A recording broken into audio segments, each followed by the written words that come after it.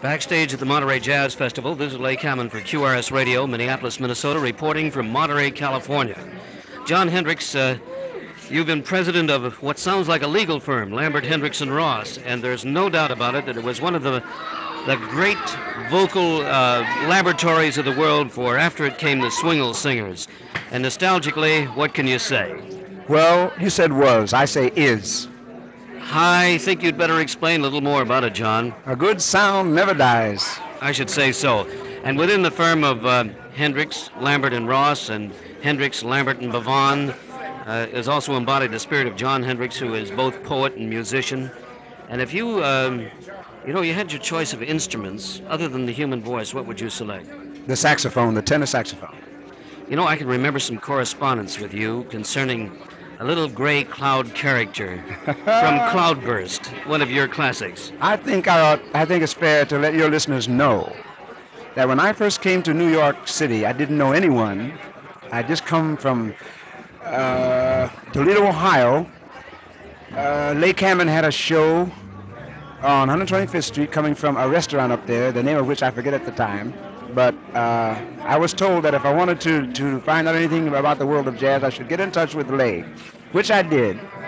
He, in turn, introduced me to Quincy Jones, which practically was the start of my career, so you know more about me than I do. Well, you're being very modest, and thank you very much for some, reference to the fact that you and I had some conversations of deep soul-like nature together. Yes, baby.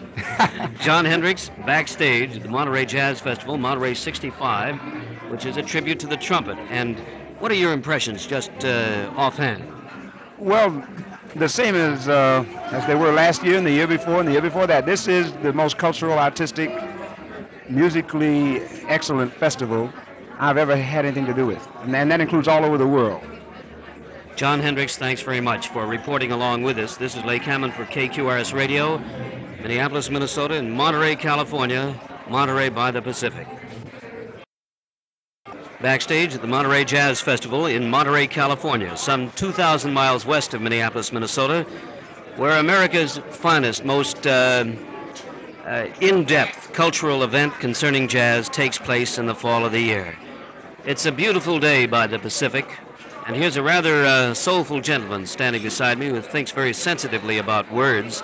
I often wondered, Jon Hendricks, whether you had thought in the creation of your lyrical ideas for the Lambert singers, the Lambert, Hendricks & Ross singers, these various groups that you've been concerned with, whether or not you had ever considered taking up the brush and going after a canvas or using watercolors. As a matter of fact, when I was 17 years old, I was a junior in high school. I won a scholarship to the Art Museum of the University of Toledo, and I studied art, studied painting for 2 years. And it takes a lot of your time to paint.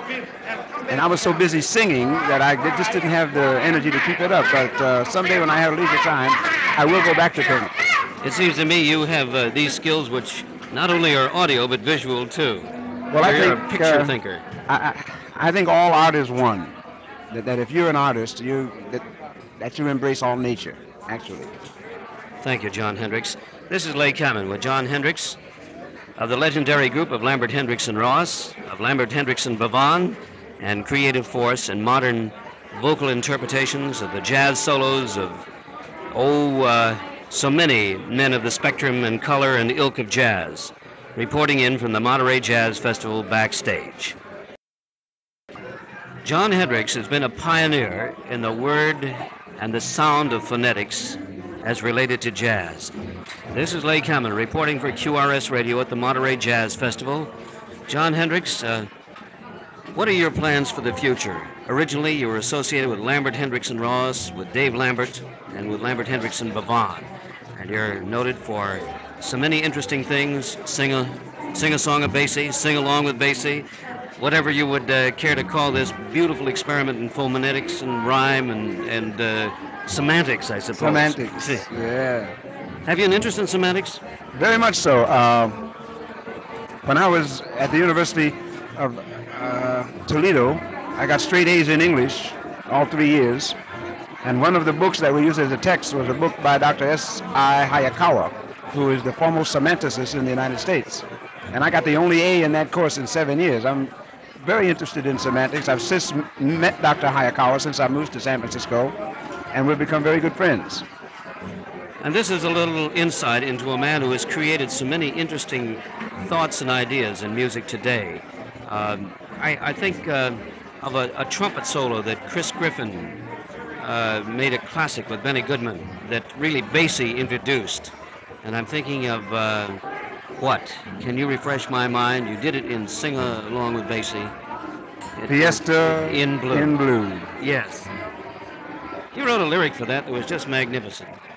Well, I usually go, from whatever the song is called, and I felt, well, now Fiesta, that's a very gay thing, and that's like everybody having a ball. But then Fiesta in Blue means that everybody that comes to this particular fiesta is someone who has the blues. And in the words of Duke Ellington, who is standing right over there. If you have the blues, you're at the short end of a love affair. So that means you people must be unhappy. So at a Fiesta in Blue, it must be a group of people who are sad, which means nobody would have more of a ball than they would. Jon Hendricks, thank you very much. From the Monterey Jazz Festival, this is Leigh Kamman reporting. That brilliant semanticist of jazz, Jon Hendricks.